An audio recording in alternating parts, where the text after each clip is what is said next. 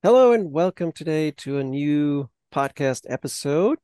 Today we're going to the cold far north of the United States to Minnesota, and we are joined by James Reed, a political scientist at College of St. Benedict and St. John's University.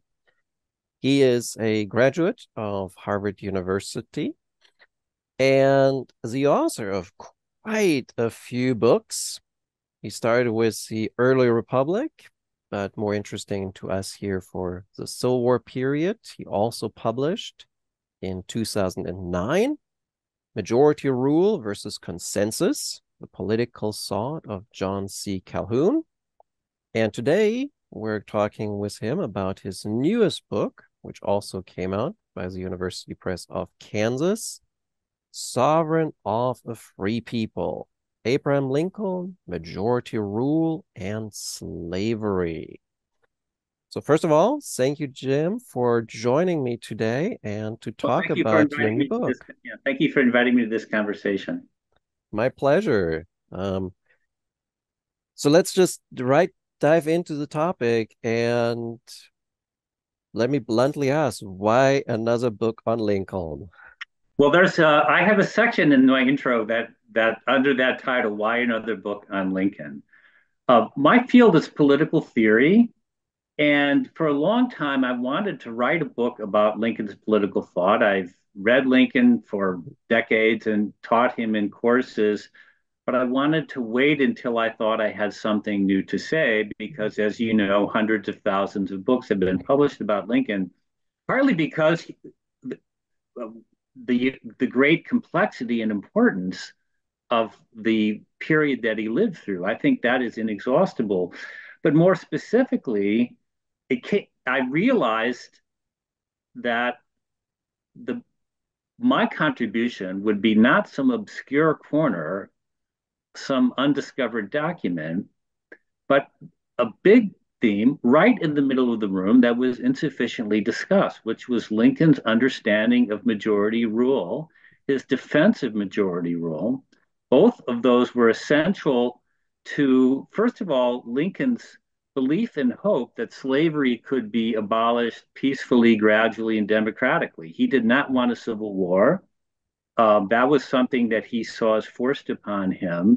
So he relied upon the possibility of creating an enduring national anti slavery majority to gradually, politically and economically, squeeze slavery out of existence.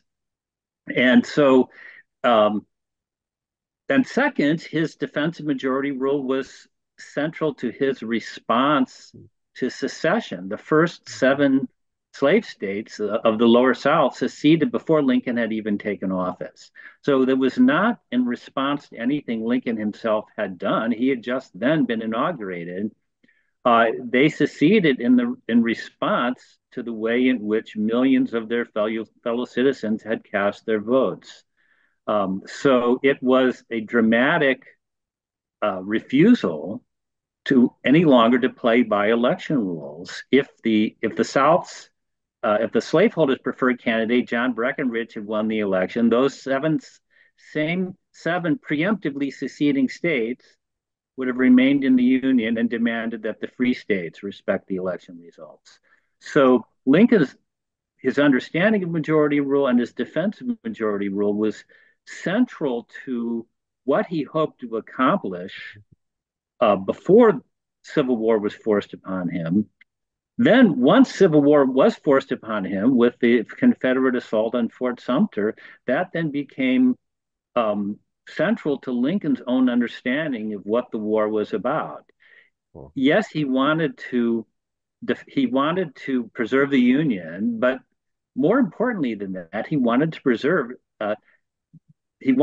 defend the principle that political disagreements were to be resolved by, as he put it, time, discussion, and the ballot box by peaceful ballots, not bloody bullets. And so, especially in the early years of the war, before the Emancipation Proclamation, Lincoln's own understanding of what the purpose was of the war and what his aims were in this war were to vindicate the democratic process against those who believe that they can tear up the democratic rules when the election results do not turn out as they want.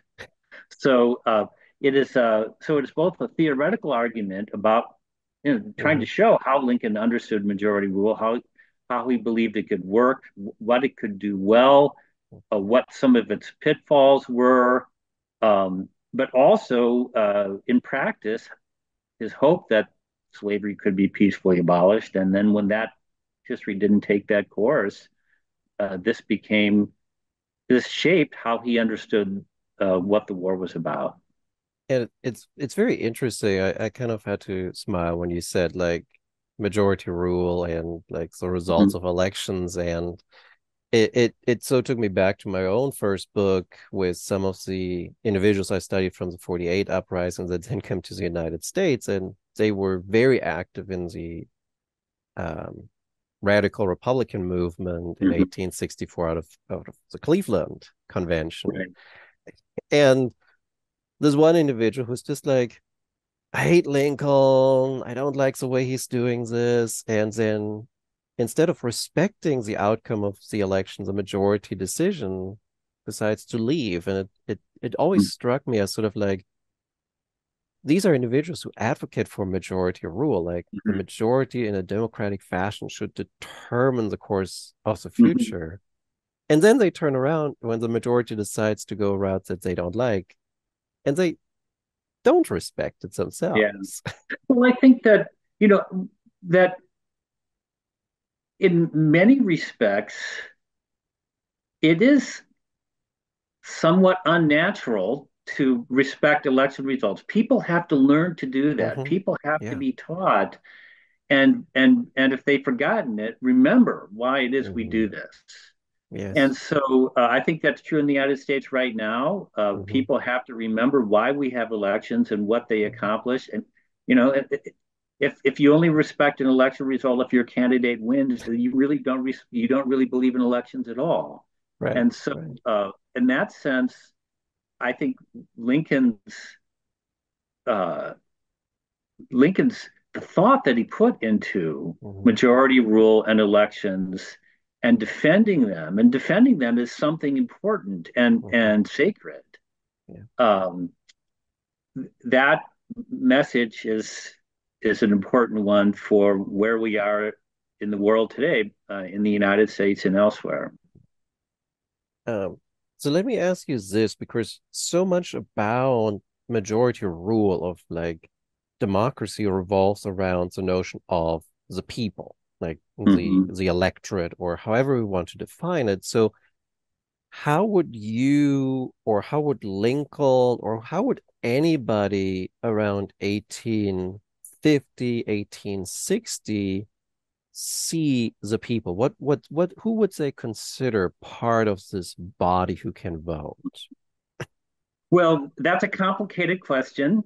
Yes. And so You're Lincoln, welcome, by the way. yes, Lincoln, in a sense, had two different answers to that. Hmm. Lincoln acknowledged, in principle, and this is true in his 1854 speech against the Kansas-Nebraska Act, that in principle, all adult residents of a Hmm. territory were entitled to equal participation in making the laws by which they were governed. So consent of the governed in that democratic principled perspective would require not only the abolition of slavery, but also full civil and political rights for all citizens, regardless of race, regardless of sex. Um, and Lincoln recognized that, but at the same time, he also recognized that the white Americans, who were the vast Hmm. majority, were absolutely opposed to living to being social and political equals Hmm. with Black Americans. So you have so that that's and Lincoln did not know how to resolve that. We can go into his attempts uh, um, to finesse that. He in principle everyone, regardless of race, deserves full civil and political rights. Hmm. In practice, that he believed that was impossible in the United States because of white opposition. That changed during the Civil War when hundreds of thousands of Black Americans fought for the Unions. So, from Lincoln's point of view, that changed the calculation, made it much more possible to see um, Black Americans as part of the American people, as having patriotism toward the United States. Um, so so you have, in one sense, a single people, but in another sense, you have a really divided people. Hmm. Um, you could even you could take the question further because um, if going back to John C. Calhoun, the states' rights theorist, Calhoun said there was no people of the United States. There was only the people of South Carolina, the people of Alabama, the people of Hmm. Mississippi. Uh, and so, Lincoln clearly believed there was a people of the United States, Hmm. that the individual member states, Illinois, Indiana, Kentucky, uh, all of those were part of this single people of the United States. And in that sense, as in many others, Lincoln and John C. Calhoun were coming from opposite poles. Right.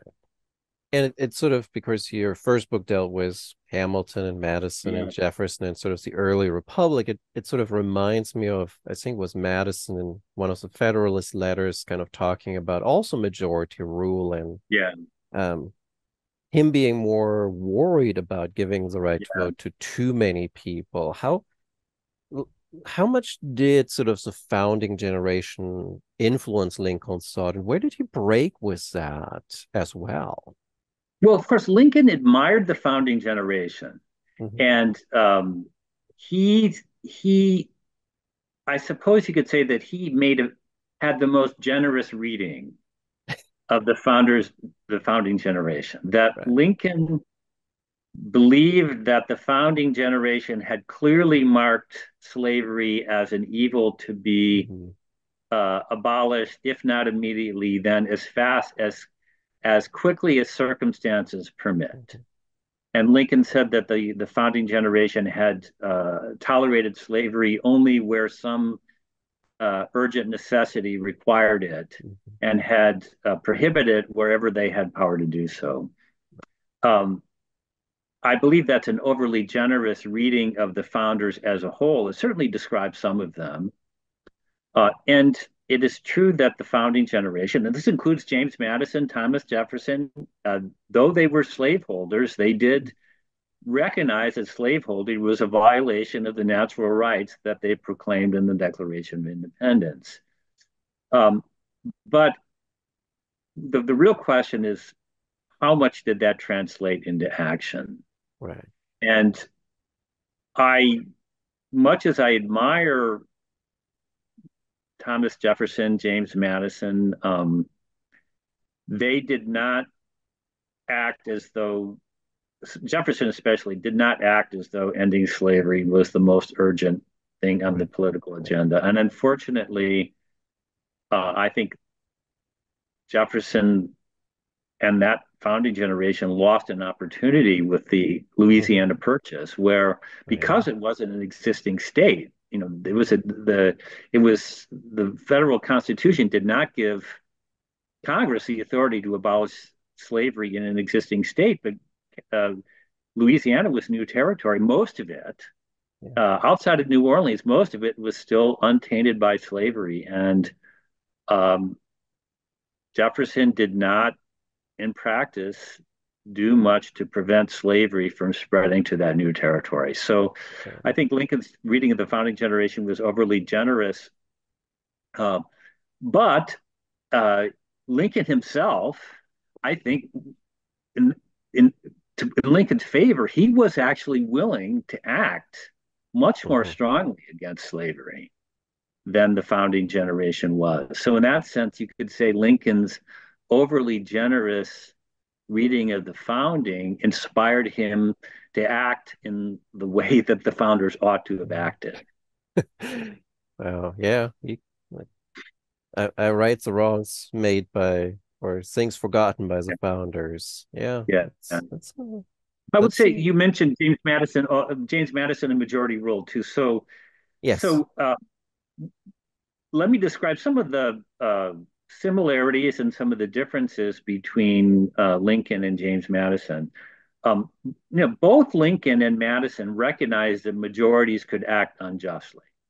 Hmm. So Lincoln was not this uncritical.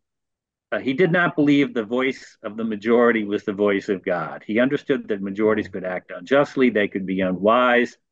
But for Lincoln, the alternative, which was to put permanent power in a minority, was even worse. So what majorities have in favor of themselves is that their injustices, their lack of their errors are correctable in a way Hmm. that through deliberation, I mean, it doesn't automatically happen through time and Hmm. deliberation and shifting public opinion, the errors and shortfallings of majority rule can be corrected. In that sense, I think he and James Madison thought along similar lines. Hmm. Madison, even though Madison in Federalist Number 10, Federalist Number 51 talked about the importance of slowing down majority rule, Hmm. still both Lincoln and Madison understood that in the end, it still was going to be the majority that would rule. It's a Hmm. question of you set up processes to make that majority more thoughtful, more deliberate, in the hope that its decisions will be wiser and more just. Hmm. But there's no guarantee in that. Another respect in which Madison and Lincoln were alike was that Madison, when the John C. Calhoun's doctrine of nullification came along, Hmm. in the late 1820s, 1830s, Madison was still alive. And he Right. very clearly and publicly denounced that Hmm. as a perversion of uh, the Republican principle and a perversion of the principles of the Constitution. That one single state could declare itself sovereign and overrule the decisions of the federal Congress, federal court, president, um, Madison thought was standing Republican principle on its head, which still required that ultimately the majority was the decision maker. In that sense, too, Lincoln and Madison were very much on the same page. There are differences.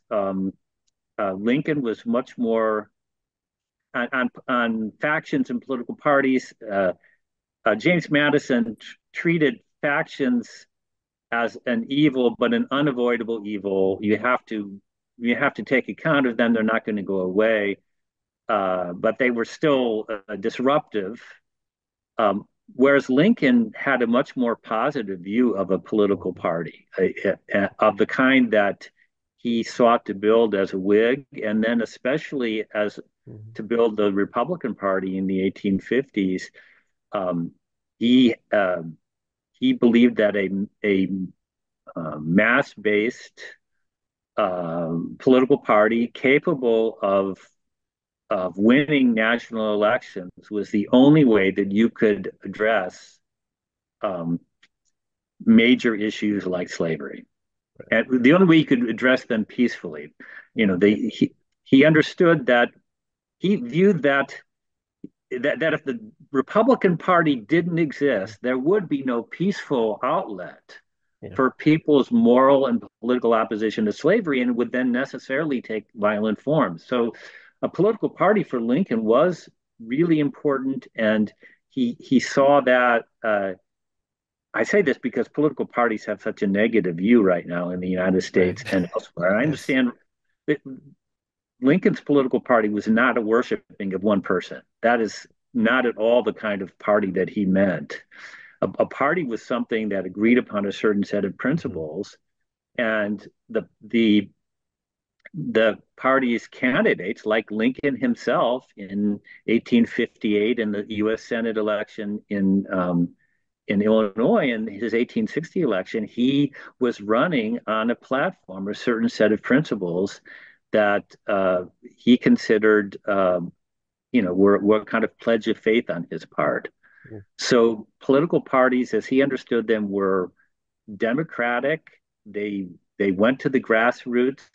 They began person to person, face to face, and they were an alternative to violence. They were also an alternative to one man personalistic style of rule of a kind that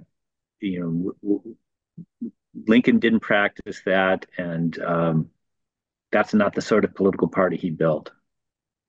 I want to go back. So where you said, and admittedly, I was not aware that Madison actually had made a statement about nullification. Yeah, We it's an interesting part that we kind of forget that Madison is still there, and yeah, but then I think the part that I want to get to is the sort of irony, if you like, that in part Calhoun builds on the Virginia and Kentucky resolutions, which Madison and Jefferson wrote right. as almost an attempt to nullify federal law. Yes, And now he right. turns around, it's like, no, no, no, no, no, don't.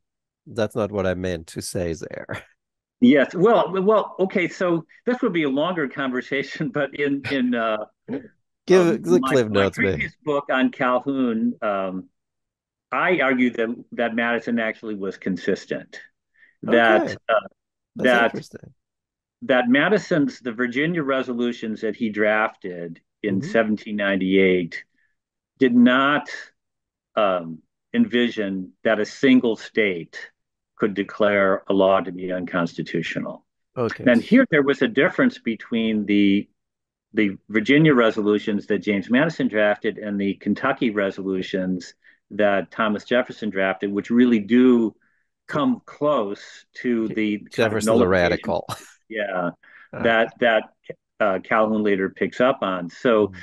um, I think Calhoun, by the time that Calhoun was came along with nullification, Thomas Jefferson was already dead, had already died Mm. by that time, so was not in a position to answer. But James Madison was inconveniently, from Calhoun's point of view, still alive and responded Mhm. publicly. Right. Um, so their scholars will debate on whether uh, Madison somehow reversed himself. There are people who take that stance, Mhm. and I argue for his consistency. But in any case, it's Yeah. unquestionable that in 1830, 1831, 1832, James Madison was clearly denouncing nullification of the sort. Yeah. Um, he also argued that there could be no constitutional right of secession. Huh. Wow. We may have to get back together and do a second meeting one day and talk about Yeah, secession yeah, and that'd intellectual be a development. whole other rabbit hole to go down. Yeah, Uh, that would be but fun to this, just but these things are yeah, relevant to Lincoln because yeah, they were on his mind, and people understood that secession and Civil War had this yeah. back history to it. Right, exactly. And there is that people sometimes forget there is this long history that gates into the early republic Yeah. when it comes to that secessionist thought process. So but let's turn to some other aspects with regard Okay. to Lincoln because yeah, it's actually let's go to this because I want to hold off on party organization and the role of slavery until kind of we're already halfway through kind of, but I was really stuck by you kind of talking about Lincoln's 1860 election and the southern states like not even having him like available, that people couldn't even vote for him. And that like when we started corresponding about 2 weeks ago after I read your book, of course, was like in light of at the time the Supreme Court of Colorado saying like, yeah, we're going to take Trump off, Maine saying we're going to take him off, Illinois saying we're going to take him off, and now like just few days, like 24 hours, 48 hours before we talked, the Supreme Court ruled now that said no, Trump versus Anderson, he can stay on the ballot. And in part, I think you have a very, let's start with first of all the relevance of your book. How much do you see your book also speaking from the past to the current situation in the country? Well, clearly, I should first point out I was working on this book for more than 10 years. So It's I ironic had how I things had a catch I up. had a full manuscript almost ready to submit to press when the January 6, 2021 assault on the U.S. Capitol Wow. occurred. Um, but during the whole decade that I was writing this book, I could see that the United States politics was becoming increasingly divided, Mm, and it increasingly felt like what the 1850s must have felt like to the people who lived through that in the United States. And that decade did not end well. So I could see as I was writing the book that American democracy was deeply divided and heading towards some crisis, although I couldn't have imagined the form that it took. When the January 6, 2021 assault on the US Capitol, it was not a spontaneous no. event. It was for the purpose of preventing Congress from uh, doing its constitutional duty, which was to count and tabulate and announce the results of the presidential election. So, in that respect, it was parallel to the act of the first 7 states Exactly. seceding from the Union before Lincoln could even take office because they did not like the election results. Right. It was And a in the dramatic, same way, you could say it yeah, wasn't spontaneous yeah, what the seceding states did. right, It was very yeah, much planned and right. orchestrated. And I would say too, the reason they did it, the reason that the argument for preemptive secession Hmm. won the day in the lower South was that they believed that Lincoln's and the Republican Party's platform of democratically and gradually squeezing slavery out of existence was very realistic and likely to work if not immediately refused. Hmm. So, in that sense, I emphasize that because people often talk about Lincoln's idea of the ultimate extinction of slavery as though it's some vague, empty idea. It was not a toothless idea. It had real meaning Hmm. for slaveholders. And they saw with Lincoln's election the real prospect that slavery would be squeezed out of existence over the course of several decades. And they were willing to go to civil war to prevent that. And it had to begin by dramatically refusing to accept the legitimacy of his election. Now, let me then, having said that, point to some differences. The secessionists did not claim that Lincoln had somehow only won the election because millions of fugitive slaves had fraudulently voted in northern states. They did not invent fables of a stolen election. They understood and acknowledged that Lincoln had won the election by the constitutional rules. And they simply said, we were refusing to play by the constitutional rules anymore. We are breaking with this constitution and the nation. In that sense, they were more honest about what they were doing Hmm. than the people who assaulted Right. the U.S. Capitol on January 6, 2021. Um, there were also the differences in the sense that the secessionists were not claiming the right to rule the country whose Hmm. elections they had just rejected, only to break with it. Right. Whereas the insurrectionists of January 6, 2021 did claim the right Yeah. that the person they supported should continue to rule the Hmm. country whose elections he had just lost. Yeah. So both of those comparisons, I think, those differences, and ironically, put the Southern secessionists in somewhat more favorable light, at least a more principled light. Right. And then the final difference is none of the on neither side of the Civil War, neither Jefferson Davis nor Abraham Lincoln were seeking one man rule. Right. Had they sought it, they would not have gotten it. Mm-hmm. Uh, this was, in that sense, there was a still commitment to Republican principles on both sides of that divide. Mm-hmm. Uh, so, yeah, so there are parallels between the two events and also non-parallels between the Mm-hmm. two events. But going back to your question about the Lincoln being kept off the ballot and the attempt on the part of some states to keep Donald Trump off the ballot in 2024, I mean, those happened for very different reasons. Mm-hmm. The In the case of the effort of some states to keep Donald Trump off the ballot, they were referring to Section 2 of the 14th Amendment Mm-hmm. that banned somebody that um,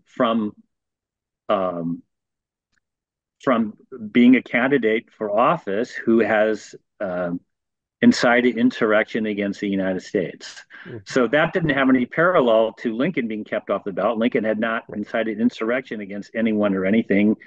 Um, so Lincoln's being kept off the ballot in most of the southern states, most of the slave states. There were exceptions, which I'll come to. They simply did not want any anti-slavery presence in their states. Those Mm-hmm. states had done everything possible to prevent any anti-slavery speech, even of the mildest kind, from being printed, published, Mm-hmm. distributed through the mails. Um, so, whereas to allow the Republican Party and its candidate, Abraham Lincoln in 1860, to allow them a presence, Mm-hmm. even though there was no chance of them winning. Right. There was no chance that the Republican Party was going to win the election in any slave state. Um, but still, their presence was a public acknowledgement of anti slavery views of a kind that the slave states had tried to completely eradicate from their public discussion. So that's the reason why Lincoln was kept off the ballot in all the states of the lower South. Lincoln was on the ballot in Virginia, Mm-hmm. Maryland, Missouri, Kentucky, Delaware. All of those were slave states at the time. He did receive, you know, um, not close to a majority, but he did receive several thousand votes in Virginia, Yeah. and especially in the part that later broke off and became West Virginia. Yeah. Did best in Missouri. So and the part of one of the things that I found from looking at the arguments for preemptive secession, why people thought why secessionists argued we have to get out now. Mm-hmm. One of the things I came across, if we don't get out now, this is coming from Tennessee, the Republican Party will openly run a candidate in Tennessee in Mm-hmm. 1864, Right. which of course they would. So, Yeah. so they were afraid that over time the Republican Party would Mm-hmm. begin to gain support, at least in the upper South, where slavery was less entrenched, and that some of these upper South states like Missouri, Maryland, could flip and Mm-hmm. become free states. So that's the reason why they wanted to keep them off the ballot. And, in that sense, the fear that they would not be able to keep him off the ballot forever was one of the motivations Mm-hmm. for the notion that they needed to secede before he could be inaugurated. And it based on the Constitution, it is within the state purview to run an election. Right. There was So no, yeah, there was much of election law now is in the United States is 14th Amendment, equal to protection of the law, 15th Amendment, right. franchise. In the Before the Civil War, the federal Constitution said very little Right. about how, said almost nothing about who could vote in elections, Yeah. and Or very even little who's about the how elections. electors, like who picks the Yeah, electors wasn't even in it. So, right. The Constitution, all the Constitution does is specify for the Electoral College is specify the formula by which the number yeah. of the state's electors are determined, and some of the process about where they gather and the votes and some of the procedures Right. that the votes are to be then counted in Congress. But most of most of election law and particularly everything connected with an equal right to vote is all post Civil War. Right. Before the Civil War, because of slavery, there could have been no agreement on that among the states. But I kind of was in part I wanted to ask about this because um there were a number of historians who wrote like briefs in support of the insurrection clause in the 14th Amendment and kind Yes. of keeping Trump off the ballot. And when I read that section in your book, I kind of was like, why don't we make this case? You know, states in 1860 said, no, we're not going to let you vote for a guy that we think will be Yeah. dangerous for the country or the state, which is a precedent to keep somebody off the ballot. Yeah. Why didn't we use that? It seems way more logical Yeah. and more convincing than try and create a 14th Amendment case for Yeah. somebody who isn't technically yet convicted of that crime. Yeah.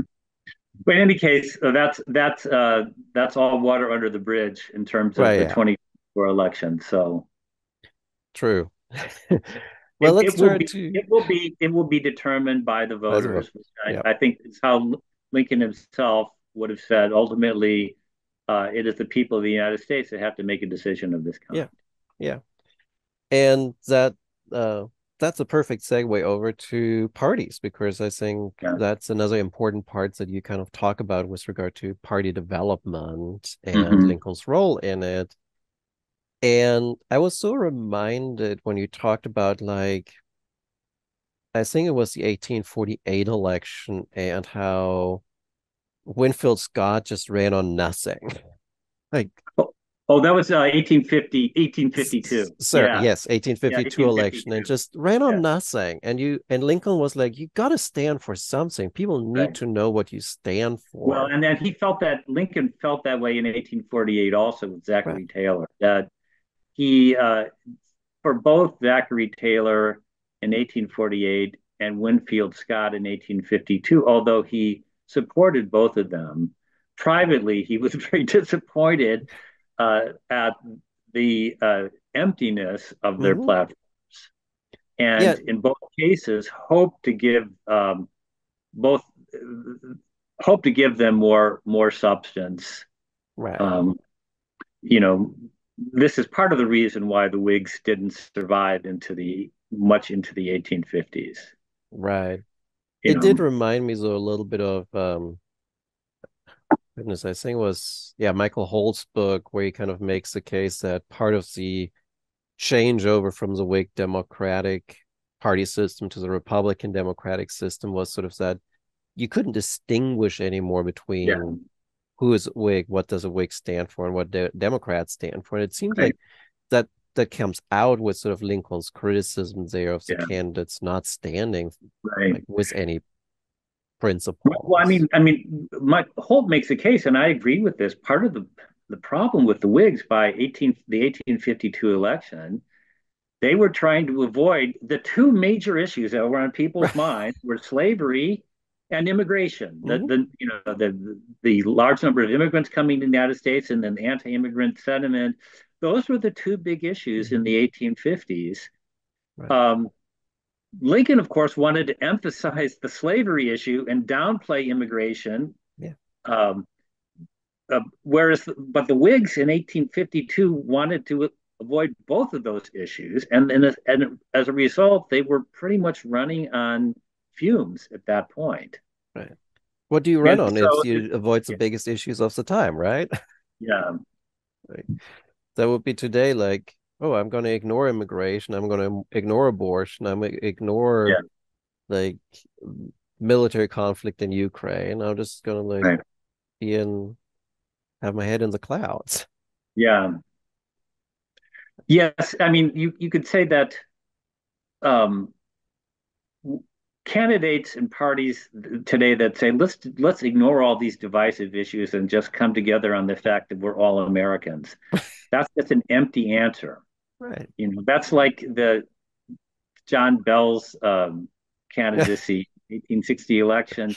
Union Let's Party. let's ignore the slavery issue and let's just come together in support of the Constitution. Well, but people had radically different ideas Right. about what the Constitution said about slavery, and if you don't address those, this idea of coming to the center and let's all get along doesn't get you anywhere. No. I think Lincoln understood that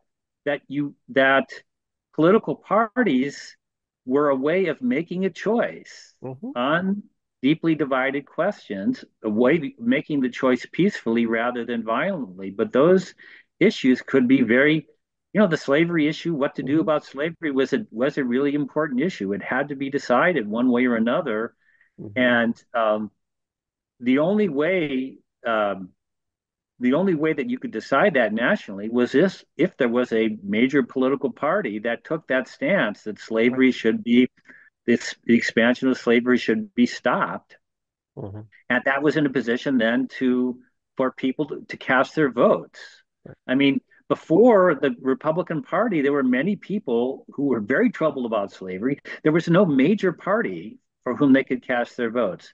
The abolitionist parties never Right. received more than a small fraction of the votes. The Republican Party was, for the first time, millions of Americans who were troubled by slavery could cast their votes for a party that actually had an opportunity of winning. And that is so parties have to take stances on Hmm. deeply divisive issues. Right. And you know, I make the case in the book that for Lincoln, this was a major political party taking a stance on slavery was the only peaceful route Yeah. of resolving the slavery issue. Hmm. And of course, it didn't work out that way. Even the peaceful election of a Republican candidate was enough for the slave states of the lower South to say we're not playing by the rules anymore. Hmm. But at least Lincoln's hope was that if there is a peaceful route to the end of slavery, it's going to have to be in this kind of way through a Right. political party taking a clear public stance, then being rewarded by the voters Hmm. for its stance, and then being able then to actually put policies into place. Yeah. I mean, I could say this is another difference with political parties. For political parties, for Lincoln, could not just be grandstanding. They Hmm. couldn't just be taking positions to feed the emotions of their base. They had to, if the voters trusted them with their votes Hmm. and elected them, they had to be able and willing to deliver on at Right. least some of what their platform prescribed. And we could go down a modern rabbit hole again with Yeah. that. And but I think that that leads to the other point that was very fascinating in your book with regard to Lincoln, where you kind of say that Lincoln understands a very important dynamic here that this is not going to be a permanent issue, that right now voters see slavery as an issue, and you have to capitalize on it now Mm-hmm. because in 10 years, it may be another issue. Mm-hmm. Well, I think he believed it would take longer than 10 years. I think he Yeah. believed the slavery Yeah. issue, well, that his word was once the public mind has to come to agreement that slavery will be put in course of ultimate extinction. Mm-hmm. Once, in a sense, those policies are in place, we can Mm-hmm. talk about what some of the specifics of that might have been.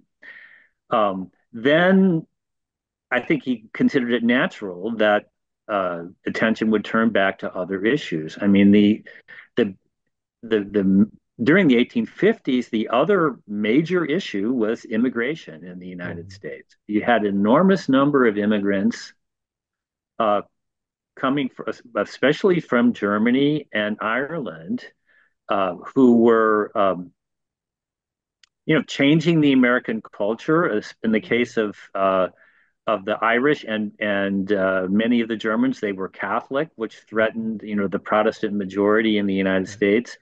Many of these immigrants, there were many of them were very rowdy. Um, and so Yeah. it was a legitimate issue what you do about immigration. Lincoln himself was very pro-immigrant. Hmm. Um, he made great efforts with large degree of success to enlist the German immigrants in support of the Republican Party. The Irish immigrants were already mostly supporting the Democratic Party, but he was very insistent about getting the support of the German immigrants. He had many of his major speeches translated into German. Right. He subsidized the publication of a German language political newsletter. Mhm. Um, but at the same time, Lincoln needed the support of the anti immigrant voters. Right. So, because many of what they called the Know Nothings, the anti-immigrant voters were also anti-slavery. Mhm. Lincoln found this combination puzzling because he believed that all men are created equal, Yeah. uh, prohibited disenfranchising, discriminating against people for any reason. Right. But practically speaking, in order to build this Republican Party that was going to be effective in halting and eventually shrinking slavery, he needed both the votes of pro-immigrant anti-slavery voters and anti-immigrant anti-slavery voters. And Lincoln managed, and his party building managed to pull that off Mm. by emphasizing, and this is, one of the points of his House Divided speech of 1858. The only issue he mentions is slavery. Right. And I think that's deliberate on his part. Everyone knew that immigration was still in the background there. It Right. continued to be an issue through the Republican convention in 1860, but Lincoln was um, persistently saying Right. to both sides of the immigration debate, the slavery issue is the most important one. We Mhm. have to address this. Right. Um, and I think going back to your original point, I think Lincoln understood there was almost something unnatural about this Mhm. coalition. That once slavery, if slavery could Right. be put in solidly put in course of ultimate extinction, then it's almost natural that the differences between this coalition are going to come out and maybe they Mhm. will find expression in different parties. Right. It almost reminds me of the first of the podcast episode when I talked to Frank Cirillo of the abolitionist civil war, and like as soon as emancipation happens, this Yeah, abolitionist alliance just falls to pieces of like how right. far do we want to go, how Yeah. and that's like considering the Republican Party has all these component pieces, Yeah. it's a Well, realistic I mean, I think fear. that is a natural tendency in democratic politics, but it also Right. shows how much careful, deliberate effort has to be Hmm. put into making those coalitions work, even if they don't work forever. If you can get them to work for 10 years or 20 years, that's a Hmm. major accomplishment. Right. And Lincoln put so much and thought and effort into making um, the Republican Party work as a party that included both pro and anti-immigrant. It included abolitionists at one side and at the other end people who were, as long as he stopped the spread of slavery, they weren't troubled by it. Yeah. So he had to keep all of these very different factions working together. So because Lincoln believed from the beginning that there was in sentiment, in moral sentiment, there was a majority of the American public, even a majority of the white public, Mm-hmm. who knew that slavery was wrong. But if you can't get that majority to work together politically, they cease to be a majority. Mm-hmm. And they will be defeated by a minority who is more committed and more organized. So that's why for Lincoln, putting together a national enduring anti-slavery coalition was so important, and his party building was so important, and his being strategic about what issues the party would focus on was important. Well, you already kind of raised the issue that I was going to ask next about, because that's he very much emphasized that human element of like, let's have sympathy for these Yeah, enslaved people in the South. Like, not like, we're not going to look at it as competition economically. We're not going to look at it as like what's going to happen. We're not going to talk yet about like civil rights. We're just going to focus that this is an unnatural state. yeah, So it yes, I it think, feels a little bit like least common denominator, but it's yeah, very much playing on human sympathy in yeah. that. Well, I mean, yes. So Lincoln, and this goes, you get this very well in his 1854 speech against the Kansas-Nebraska Act, Mhm. that he believed that um, the vast majority of human beings, even Mhm. in the South, recognized that an enslaved person was a human being. That a suffering, you have a suffering human being, Mhm. that there is, even though legally they are a piece of property, you actually know that is not the case. Mhm. Um, that natural sympathy, it can be dampened by economic self-interest. It can be deadened. He also admitted there were some people that didn't feel it. He called them natural tyrants. So I think he would include slave traders, slave dealers as these natural tyrants who really did not feel Mhm. these human sympathies, but he thought most people did. And so it was a least common denominator, but it helped that he believed almost all human beings were capable of these sympathies and that they could be invoked. Mhm. On top of that, but really as a separate kind of motivation, he believed it was true and possible to persuade white Americans, white non-slaveholding Americans, that the expansion and perpetuation of slavery threatened their rights and their economic self-interest. Mhm. So Lincoln is, in a sense, both enlisting a kind of disinterested sympathy for an enslaved person as a fellow human being and a self-interest argument. Um, I, because he probably realized, I mean, the self-interested is a stronger motive, but it also needs to be explained. Right. So, what your self-interest is not as immediately obvious. So Mhm. self-interest just requires reasoned explanation. Right. Sympathy has the advantage that it's pre-rational. Mhm. Both of those he believed were necessary uh, um, motivational supports for building an anti-slavery majority, and particularly on the side of northern white workers. I think this is really important. I think one of the things that my book brings out more than other books on Lincoln have is how Lincoln was very deliberate about trying to persuade white northern workers who were not Mhm. slaveholders Mhm. um, that the abolition of slavery did not threaten their interest, and in fact actually advance their interest. So, I mean, so what was he arguing against? And I think many of the white workers would say, well, I don't like slavery, but if slavery is abolished, all those Mhm. former slaves will come up here and compete with me for a job in the same way that people in many places are afraid of immigrants coming in Mhm. and competing with them for jobs.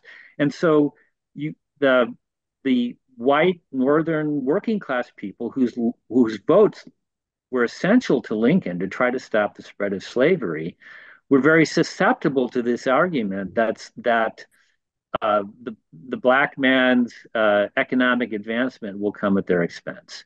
Right. And Lincoln said no. Mm. Actually, the abolition of slavery would improve your situation and raise your wages. Right now, you are already competing with them Mm-hmm. because this is a national economy. You are competing with them. They are working for free. Yeah. So you are competing with somebody who is free labor because who is being paid It, zero wages because it's forced labor. If slavery is abolished, they will certainly no longer work for zero pay. They will demand wages. If they demand wages, that will the black workers' wages going up will also cause white workers' wages to go up. mm, And there, in that sense, you have a direct economic self-interest in abolishing slavery because it is actually slavery that is pulling your wages down, not the color of the skin of the person who you may be competing with for a job. And in economic terms, competing with a black person is no different from competing with a white person for a job.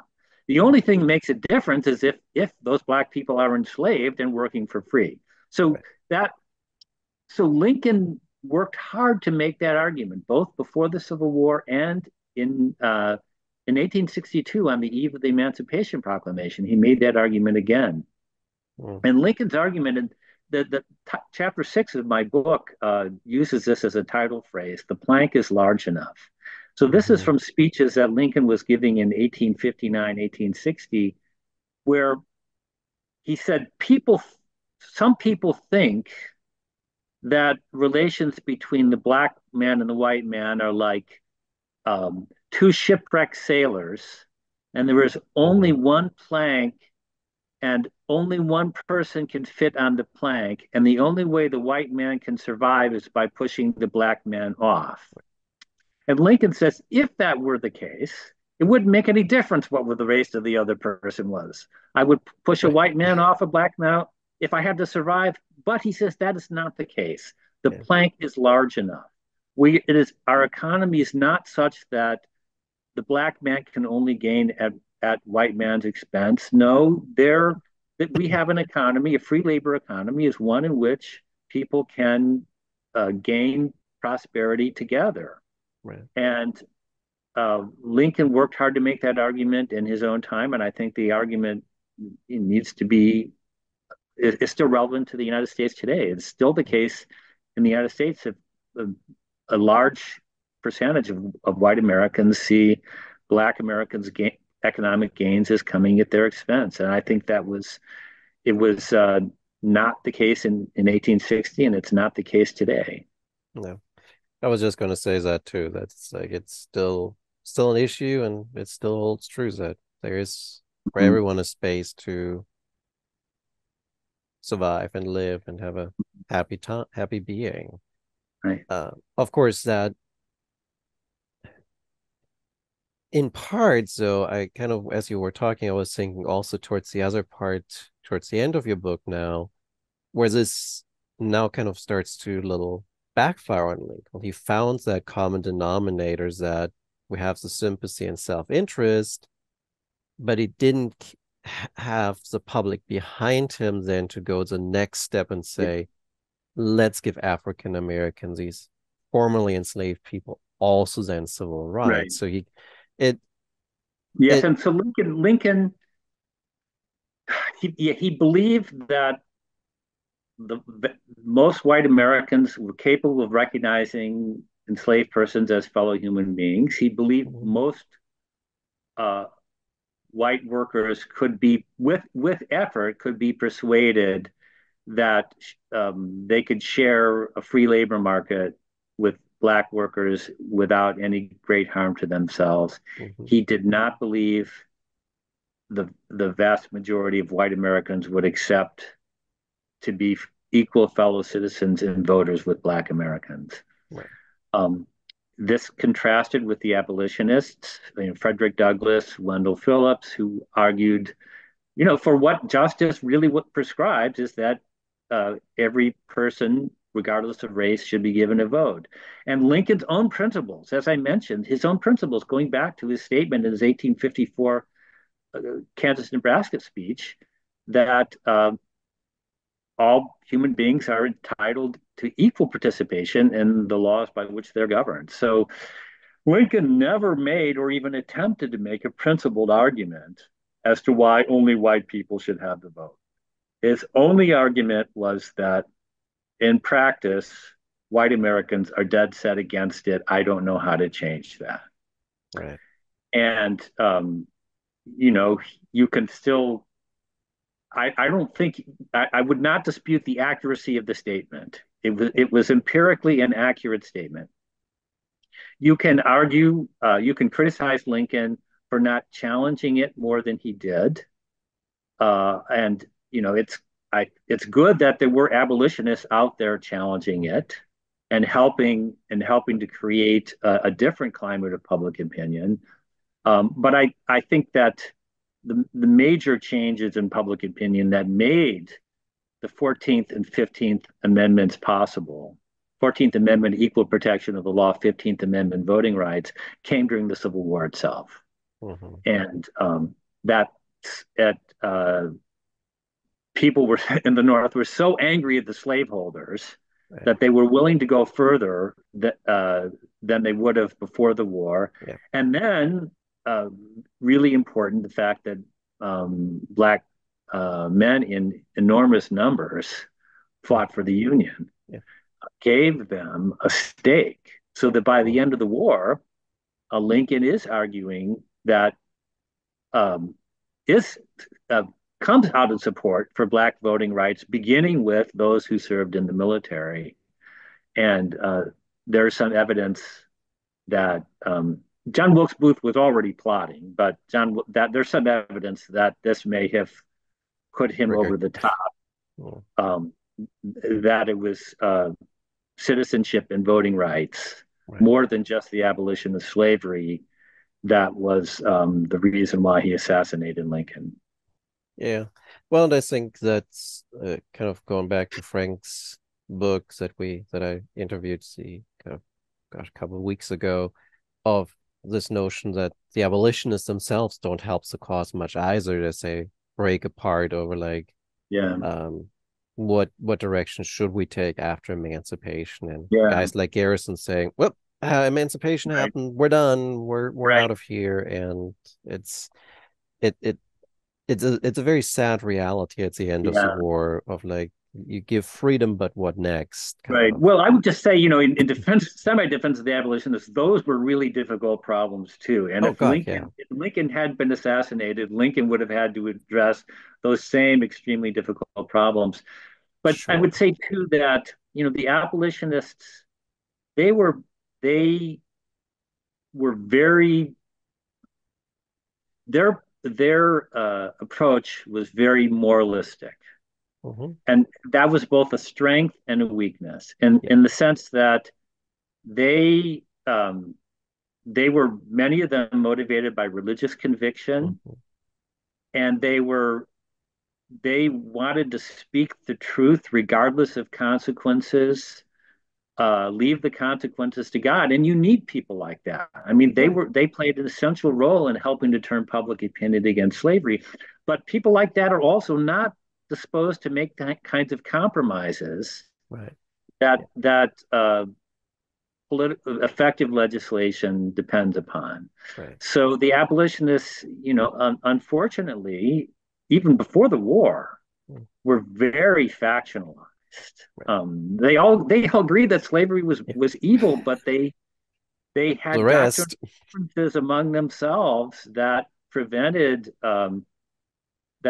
their working together very effectively. And so, whereas Lincoln, as we've already talked about, Lincoln understood that to build a majority, you had to bring together people who disagreed among themselves on many things. You have to find some way. You can't actually silence the disagreements, but you find whatever is the priority thing that they can agree upon, and emphasize that, and de-emphasize the disagreements. And the abolitionists were not as good as that as that side of politics as Lincoln was. Yeah, agreed. All right. Now, before we start the recording, you did mention that you did want to briefly talk about the cover of your book.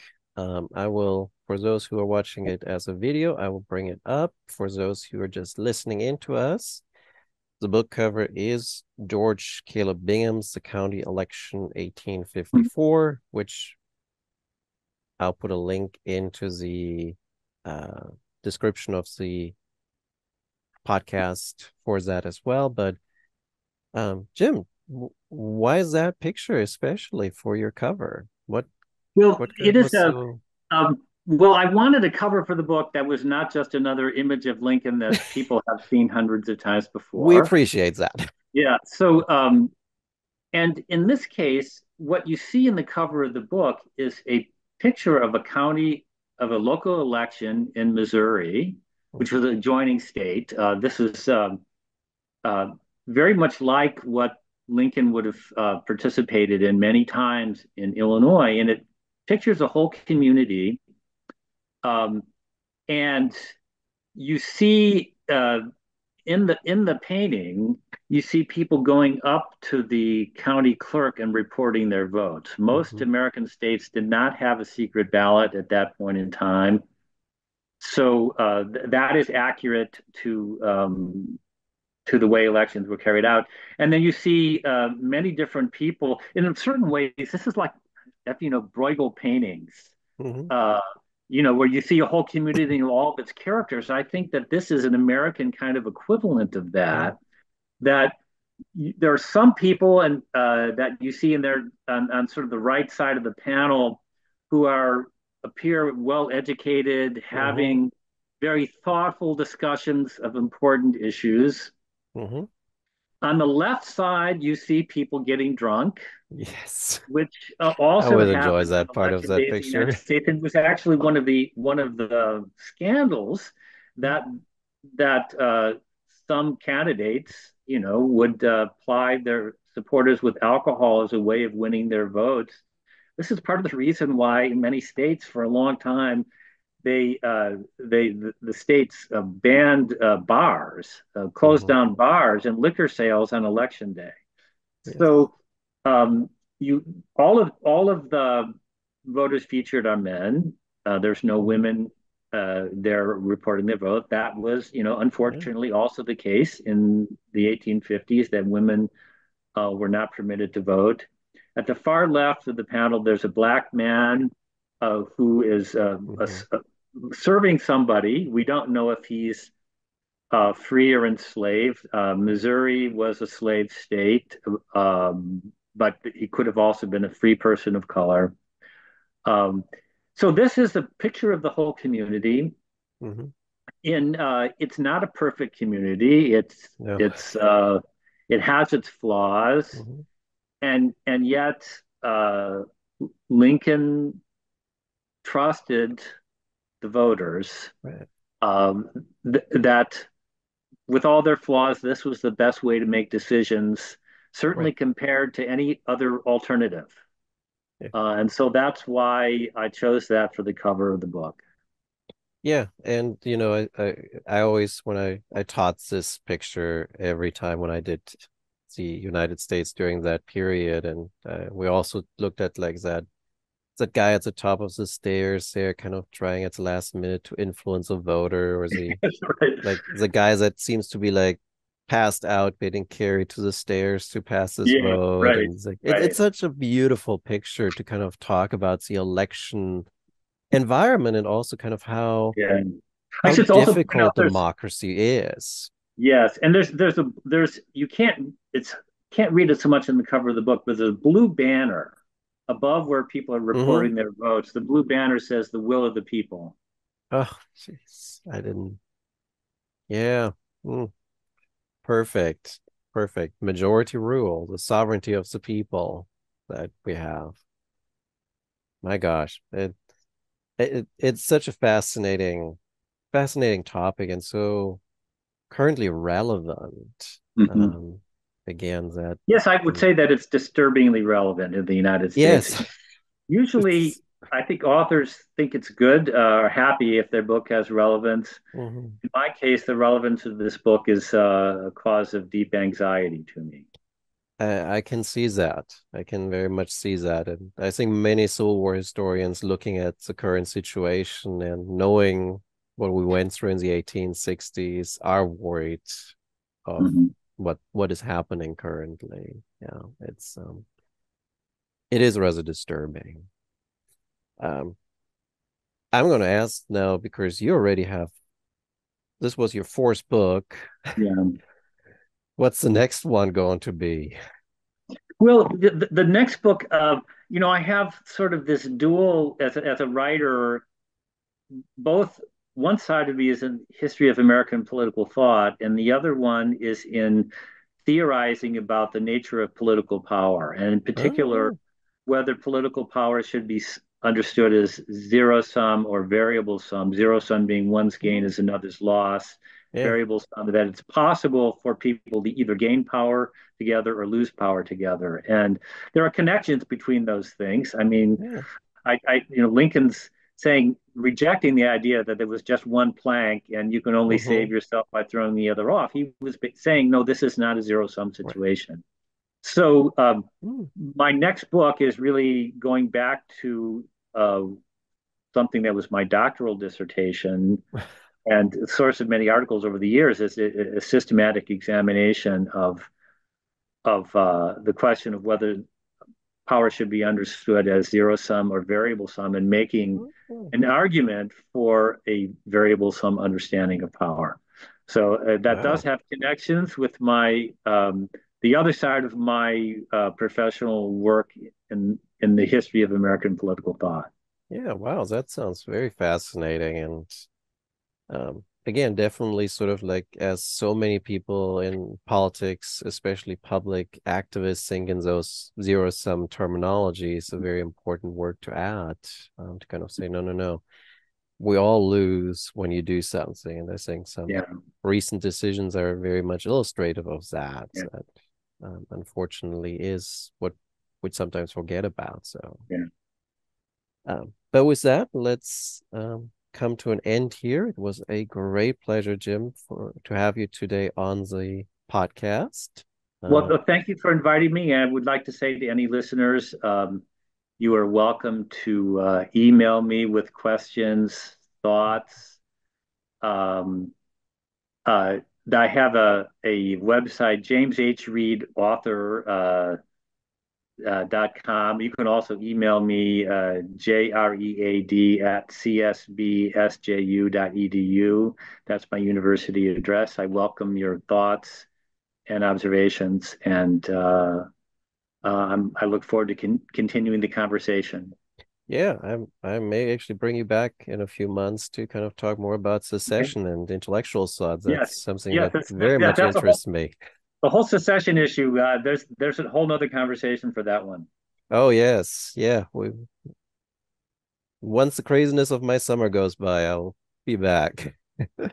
But just as a kind of reminder, if you're interested in Jim's book, it's the Sovereign of a Free People, Abraham Lincoln, Majority Rule and Slavery, published by the University Press of Kansas. And you can find it at the press website or at various other locations. Again, thank you so much, Jim. I hope you have a Thank you. wonderful day You and too. enjoy the rest of the semester. Yes, you too.